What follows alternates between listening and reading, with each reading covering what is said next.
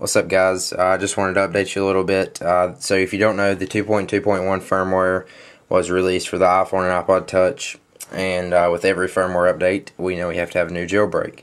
The Russian developer has updated the Quickpwn bundles to work with the 2.2.1 firmware. So now you can jailbreak the 2.2.1 firmware on iPhone, iPod Touch first generation, and iPhone 3G. That does not include the iPod Touch second generation. Do not try this. Stay subscribed. I will keep you guys up to date. And I will also show you how to unlock the iPhone first generation with this video. And just a little quick note, if you are on the iPhone 3G and you are unlocked with Yellowsn0w, do not update to the 2.2.1 firmware. That breaks Yellowsn0w. It will not work. So do not update your iPhone 3G as of right now, because we need to wait on the dev team to update us on that. Before we begin, you are already going to need to be on the 2.2.1 firmware, or you can update to the 2.2.1 firmware. The link to the download it will be in the description. Just make sure you use the correct download for your device. So now all that is settled, you're on the 2.2.1 firmware. Now you're going to need to download the files to start the jailbreak. You're going to need to download the 2.2.1 quickpwn.zip file and the firmware for your device. Both of these downloads will be to the right of the video in the video description. And just to save yourself some time, you probably won't need to re-download the 2.2.1 firmware if you've already updated, because iTunes should automatically have it downloaded and saved on your computer anyway. So what you're going to do, you're going to unzip the Quickpwn file, just extract all, and let's go through this really quick. Next. Okay, and then hit finish. Alright, now it should open up. Let's open up the quickpwn.exe file. I'm on a crappy computer. Hit run. Okay, now Quickpwn will open up. Go ahead and have your device plugged up. If iTunes opens up, just close it. And let's go ahead and begin. Just hit the blue button to go next. And now you're going to need to select the firmware. And this is what I was talking about just a minute ago, where I said if you've already downloaded, iTunes should already recognize it. So let's hit browse, and see right here, this is where your firmwares are going to be downloaded. So you should have the firmware downloaded in here. If you don't know what firmware to select, if you have multiple firmwares downloaded right here, look in the description and I will have all the information. So if you've saved it to the desktop, you're just going to hit the up arrow and go all the way up.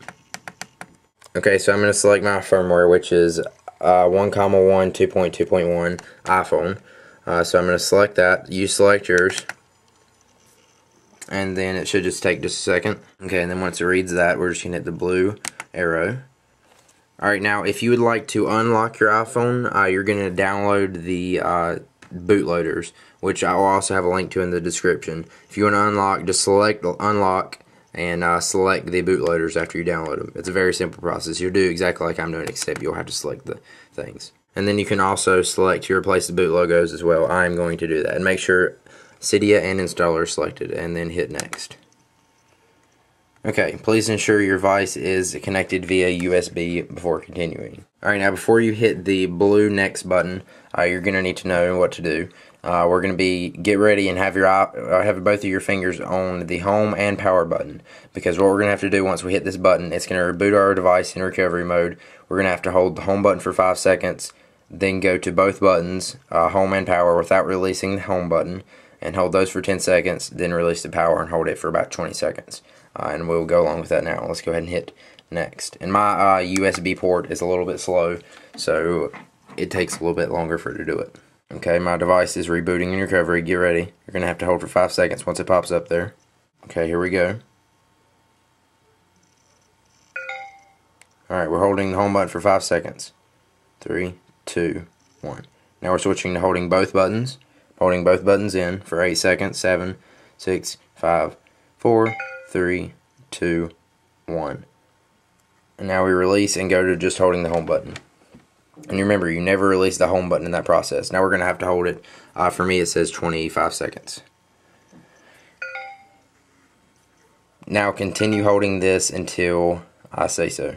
Alright, now in the moment when you can release is when you see this picture come up on your iPhone or iPod, and then you see it says uploading your RAM disk. And now just let it finish this process.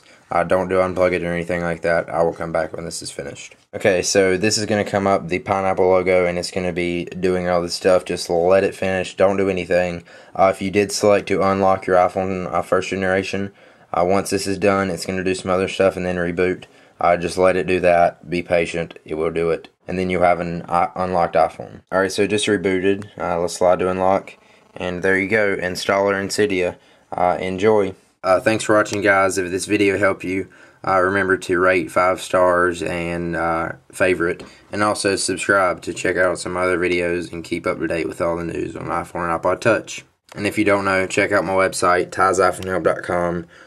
We post all the news on iPhone and iPod Touch. There's actually 120 people on my website right now. We got movie downloads page and all that. Check it out, and thanks for watching.